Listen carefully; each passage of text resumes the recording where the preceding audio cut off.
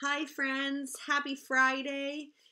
We only have 2 days left of school. I'm so sad, but I'm so excited for you because you guys are all going to first grade next year and I can't wait to see you as first graders. I've decided to read a book that all of you love, that makes all of you laugh, that as a teacher, I don't always like to read. And families, you will see why. I hope that you all get a good laugh out of me reading it. It definitely won't be the same as if I read it in person, but I know you guys will still get some good laughs.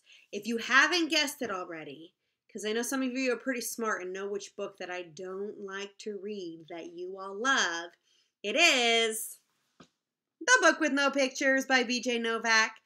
I'm excited for all of you. I hope you all have a great summer, and I look forward to seeing you guys next year. The Book with No Pictures. All right. This is a book with no pictures. It might seem like no fun to have someone read you a book with no pictures. It probably seems boring and serious, except here's how the book works. Everything the words say, the person reading the book has to say. No matter what. That's the deal. That's the rules. So that means even if the words say blork, wait, what? No, that doesn't even mean anything. Blarf. Wait a second. What? This isn't a kind of book that I want to read. And I have to say every word the book says? Uh-oh. I am a monkey who taught myself to read. Hey, I'm not a monkey.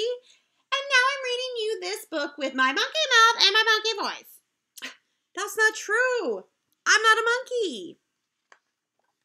Yes, I am a monkey. Also, I am a robot monkey. What? And my head is made of blueberry pizza.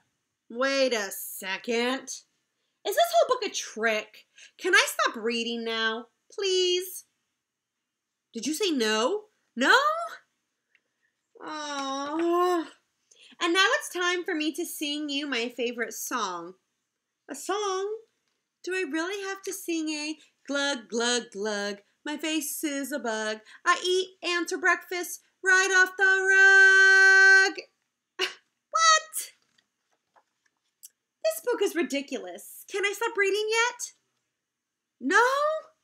There are more pages? I have to read the rest? My only friend in the whole wide world is a hippo named Boo Boo Butt. Boo Boo Butt? And also the kids that I'm reading this book to are the best kids ever in the history of the entire world. Oh, really? And these kids are the smartest kids too, because these kids chose this book even though it had no pictures, because these kids know that this is the book that makes grown-ups have to say silly things and make silly sounds like, oh no, here it comes. Glurga waka, mouth grump, I do, ay, brooga, brooga, brooga, oomfa, eemfa, blaggity, bliggity, glibbity, globbity, glibbity, glibbity, beep, beep, boo, ee, badunga face. What? Oh my goodness. Please don't ever make me read this book again. It is so silly. In fact, it's completely and utterly preposterous. Next time, please, please, please, please, please choose a book with pictures. Please, because this book is just too ridiculous to read. The end. Bonk. No, I didn't want to say that. All right, families and my kindergarten friends, I'm going to miss you. I hope that you had a good time listening to me read this book. It always makes me laugh afterwards, being around the kids who are just cracking up the whole time. So I definitely missed that part while reading this book today. But I did it as one of our final read alouds this year. I look forward to the last 2 days of school with you in distance learning.